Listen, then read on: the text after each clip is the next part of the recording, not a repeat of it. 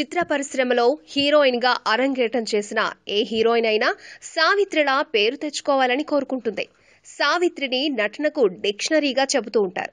అలాంటి సావిత్రి జీవితంలో ఉచ్చ నీచాలు చవి చూసిందని చెబుతూ ఉంటారు.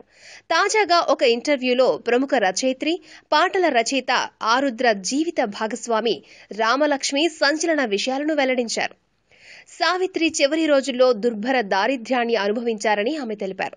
చివరి రోజుల్లో సావిత్రి కారు షెడ్డులో జీవించారని ఆమె తెలిపారు. కాగా తమిళ నటుడు జమినీ గణేశన్ ను వివాహం చేసుకున్న సావిత్రికి విజయ చాముండేశ్వరి, సతీష్ కుమార్ అని 2 పిల్లలు పుట్టారు.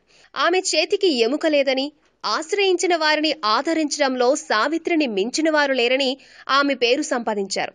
అదే సమయంలో కుటుంబ సమస్యలతో తీవ్ర ఒత్తిడిలో జారుకుని ఇబ్బందులు ఎదుర్కొన్నారని చెబుతూ ఉంటారు.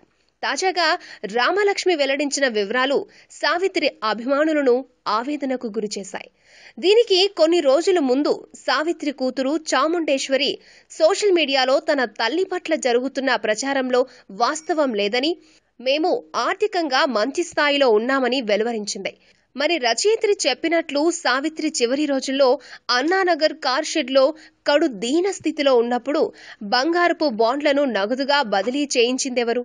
మరి తల్లి ఆర్థికంగా చితికితే భర్త, పిల్లలు ఎందుకు పట్టించుకోలేదు?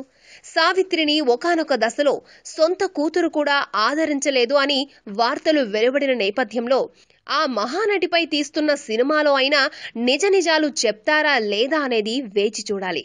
ఏది ఏమైనా ఎలా బ్రతకాలి అని చెప్పడానికి, ఎలా బ్రతకకూడదు అని చెప్పడానికి సావిత్రి జీవితం ఒక ఉదాహరణగా చెప్పుకోవచ్చు. సగటు అభిమానిగా ఆమె పట్ల జరిగిన అన్యాయాన్ని ప్రపంచానికి తెలియజేయాల్సిన బాధ్యత ఉంది. అందులోనూ సినిమాను నిర్మిస్తున్న సంస్థకి ఖచ్చితంగా ఉంది.